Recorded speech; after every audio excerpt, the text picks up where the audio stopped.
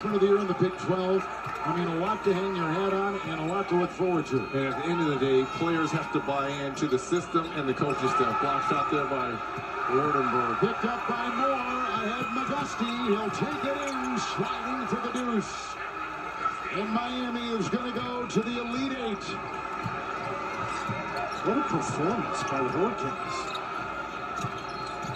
It's Kauscher. And it's over Miller, partially deflected, picked up, that'll be all she wrote. Miami now is right.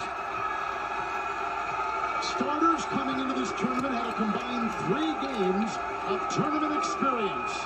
And now 10th seeded Miami is going to their first Elite Eight ever and a date with the top seed Jayhawks on Sunday.